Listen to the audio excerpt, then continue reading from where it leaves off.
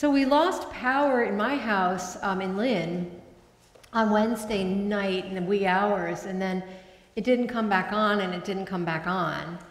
And, you know, and then, so we had Thursday night in the dark, and then it didn't come on Friday morning. And I was, at first kind of, you know, fine with my Laura Ingalls Wilder lifestyle, just taking things out of the fridge and taking things, you know, that would get yucky in the washing machine out so we didn't get mold and that kind of thing. And it occurred to me as I was starting to get fidgety and really irritated by the lack of electricity that there are people in Puerto Rico, you know, who didn't have power, who still might not have power, who didn't have power for months and months and months under really terrible circumstances. I had clean water. I could just, you know, I figured I'd really start to get wimpy when I ran out of hot water. But I had clean water, and I could also just hop in the car, come here, have electricity, plug in my Wi-Fi if I wanted to. So I was sort of playing at this inconvenience. It was also really pleasant outside, and the house was fairly warm, and it was all fine. Although my neighbors said, they were a little bit freaked out because they said, you know, we have not had a power outage. You know, so they were saying, like, I've lived here 30 years. I've lived here 23 years. We've never lost power. And I said to one of them jokingly, but I kind of meant it, I said, we'll get used to it. With climate change and these freak, big, you know, powerful storms and such, this windstorm wasn't even really predicted. I only knew it was coming because I was on Twitter, and Dave Epstein, the meteorologist, tweeted, it's going to be a big wind, so you better charge your phones. And I did, I charged my phone, and that was very helpful. I said to my neighbor at the same time, I said, you know, I have no useful skills, so I'm the first one you should drug up and throw to the zombies in the event of the zombie apocalypse. You know, like, I have nothing to offer. I can't chop wood or carry very much water or do much of that kind of thing. One of the things that occurred to me, and again, this is really what we're here to talk about, is faith in a time of climate change. And faith doesn't mean optimism. It just means faithfulness, which is to do those things that keep you going one step at a time in the assurance that it's all still meaningful. It's all still precious. And for as long as we can and as long as we shall, we will love this world. We will delight in its beauties. We will be grateful as far as we can remember to be grateful for every beautiful day that we're given, for the fresh water that we have, and to cultivate reverence and energy and strength, soul strength among ourselves so that we can show up when things are rough, for the fires or for the hard winds or for the flooding, so that we can be deployed as soldiers of love, if you will, for places of crisis, because they're going to be part of what is part of our lives for the foreseeable future. One of the things that occurred to me was, oh my gosh, you know what I should have done is I should have come to church, made sure the doors are unlocked, set out 25 chargers of all kinds, and send out the word and put up some coffee and put out some, you know, cookies or something, or order pizza, and say, everybody who doesn't have power, or even if you just want to hang out, come here, charge up, do some work together, hang out. So I want you to envision with me what that would look like, and if you can be part of that. Because, like, I myself at that time didn't have electricity, so I was a little put out too. But it would be wonderful if we could become first responders, a first responding congregation in that way. Again, we're not going in and putting wires back up on, you know, wherever they put them. You see how much useful knowledge I have. I was really good at going out and greeting the trucks that arrived from Syracuse, because National Grid sent workers all the way from Syracuse. They were coming from all over. And I was really good at going out to the trucks and saying, hi, we're so glad you're here. Do you need something? Do you need a cup of coffee or a water? They said, no, thanks, but hey, lady, this must be a nice neighborhood because someone gave us Fiji water. And I was like, really? I'm very surprised. I want to, so I'm putting that out to you. I will be on sabbatical for 6 months, but this isn't going to be over in 6 months. I would like us to remember what a beautiful resource we have here in this beautiful place, and how much in a blizzard or in a time of high winds or flooding, this can be a high ground in more ways than one. I want to share with you the work of Margaret Bullitt Jonas, because she inspires me a lot. And she is actually an environmental activist, but she's also an Episcopal priest.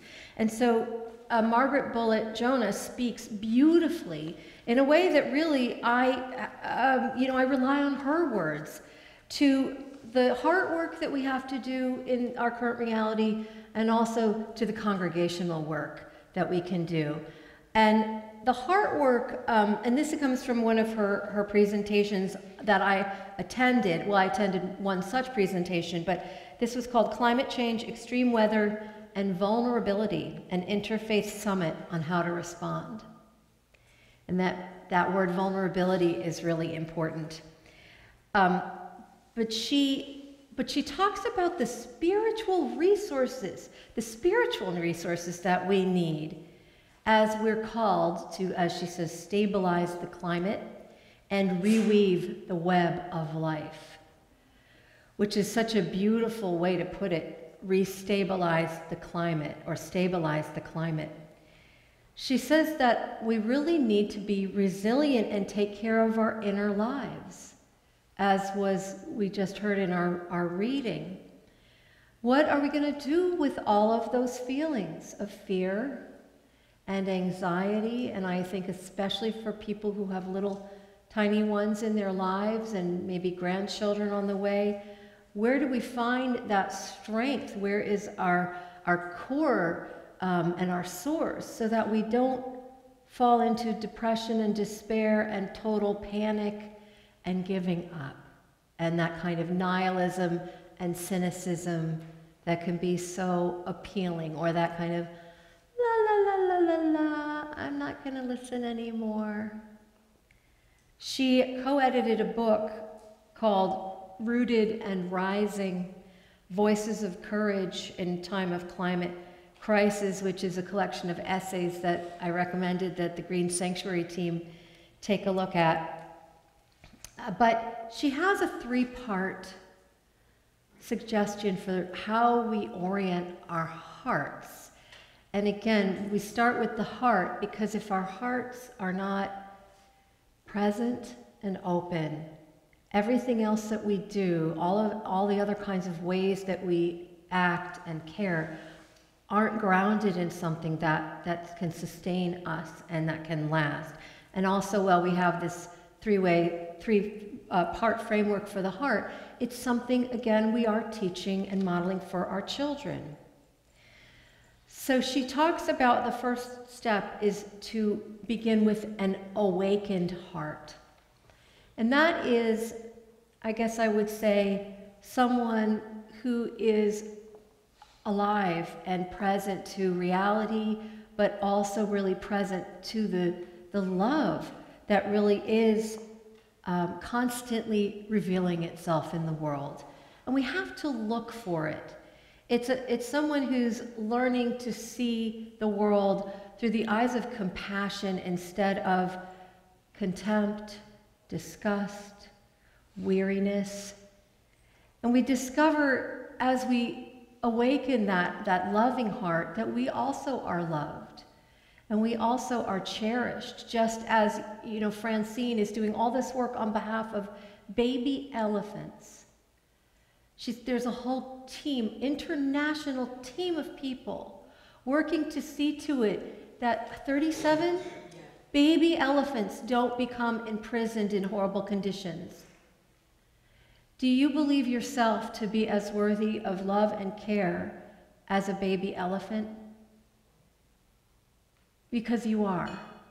Even if you don't experience it that directly with a team of people working, for you, that's part of having the awakened heart, is to realize that there is a force of love active in the world and that you're plugged into it if you want to be. Here is a rendition of a prayer poem composed by Francis of Assisi. Such love does the sky now pour, that whenever I stand in a field, I have to ring out the light when I get home. So that's the awakened heart, realizing, oh God, yes, there is so much that disturbs me, but there is also this other reality. And again, I don't say this with a Pollyanna point of view. I say it as someone who struggles myself to not give in to the cynicism or the anger or the sense of growling disgust I have for human behavior and recklessness and destructiveness and evil. Margaret Bullis-Jonas says the only way forward is not to feed the voice of self-hatred, but to listen to the voice of love. That is always sounding in our hearts, and that alone can help us imagine new possibilities, turn us around, and guide us on a different path. And the next path, part of the path of the heart, is the broken heart. I'm sorry to say, but I'm also glad to say. This is the part of spiritual work that can be most difficult and frightening for Westerners, and particularly for Americans, because we have this relentless optimism thing that we're supposed to subscribe to. You know, if you talk to most people, their message is always going to be, you know, but I'm going to get better, or I'm going to like improve my running speed, or I'm going to lose 10 pounds, or I'm going to like do this thing harder so that I can be better. And when I get there, I'm going to be happy. And I don't really know if does that work? You know, does it work in a lasting way, or is it perhaps a more sustainable, because again, we're in ecology, is it a more sustainable path to say, look, the awakened heart is the broken heart too. And that's part of the experience of being alive, because we are mortal. As the story that the children told earlier reminds us, we don't get to see the olives come out on the trees that we plant. It's poignant as hell, and it's real. No one is exempt from it. And so being able to rest in the broken heart doesn't mean that you're morbid and that you're clinically depressed, although being clinically depressed is part of what can happen for any of us at any point in our heart journey. It just means that we are in touch with our grief. We have to be in touch with our grief, because what are you doing? What am I doing to myself and to those I love and am called to love when I repress that grief? What am I doing when I don't want to look at it, or I don't want to feel it, and I won't go into that broken-hearted place?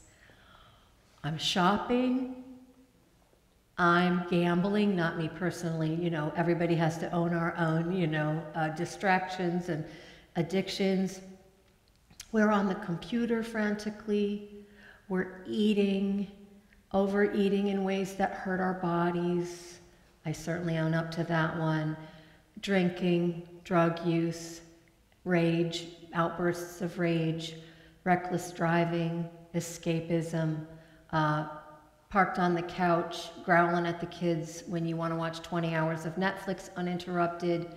Those are all totally typical kinds of behaviors, but they often come, I think, because we cannot go into the place of the broken heart. We're too frightened, and we've been taught in some way that it's like, not healthy. Oh, don't go in there. Think good thoughts. Think good thoughts.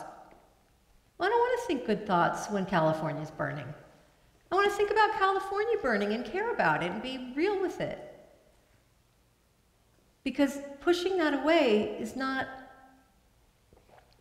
going to do any good for anybody. I have to feel my grief. Because only then can love get in. The third stop, if you will, the third aspect of the heart path that Margaret Bullitt Jonas articulates is the radiant heart.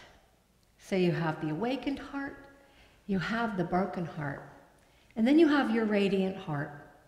When you live out of that place,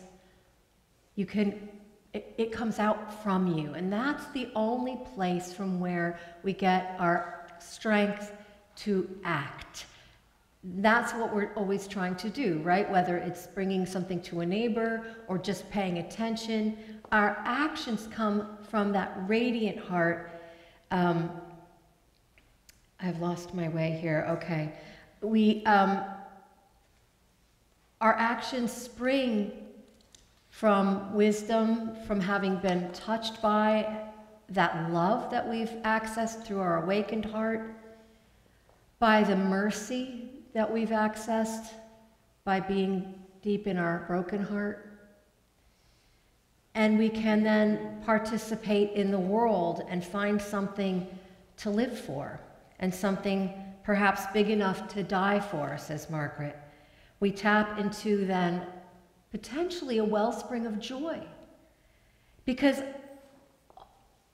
all we have is to live for, all we have to live for is this reality. This is the one we get. This is the time we get. This is the people we get. It's amazing. And so that's her threefold path for the heart, which I wanted to focus mostly on. And then I will tell you very quickly her recommendations for congregational life. Okay, so you've had the spiritual guidance of the heart path. And now we have marching orders for congregational life. And I will just very briefly, number one, address helplessness. Just be real about it, just like I'm being right here with you. Address helplessness by gathering for worship, seeing each other's faces, holding each other's hands.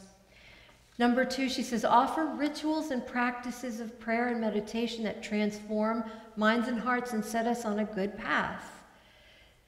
Spiritual practice, being together, worship is chief among those for us. So call the friends you haven't seen for a while, especially those who may be hiding and sucking their thumb a little bit, which I know I certainly would be tempted to do if I wasn't, if it wasn't my responsibility to be here with you every Sunday. I might be, get together and worship. Make up new forms of worship. Go outside, sing to the trees. People accuse us of being tree huggers to begin with. Let's go hug some trees, Provide moral leadership. And that's something that we can do through our ministry team work, through those who are interested in doing the work of environmental justice and speaking about the fact that the climate crisis disproportionately affects people who are poverty-stricken, people who are in struggling communities, people who do not have a voice and enough power in government. So that's part of what we're called to do. She says also, inspire bold action. Install solar panels, put in bike racks, replace lawns with community gardens, and so on. An adequate response to the scope and speed of the climate crisis requires collective action and political engagement. So we have another call, another charge, the path of the heart, to remain awakened, to remain vulnerable in our brokenheartedness, and to radiate our open-heartedness out into the world through action. We worship, we make moral statements, we work for climate activism and on behalf of the planet, as our faith tradition calls us to do. And we remain grateful to each other, finally. Even if success is not assured, again, that what we do and what we live for is meaningful, that we are precious, that this time and this moment is precious, and that there is a power of love that abides within us and around us that nothing can destroy. Take it to heart.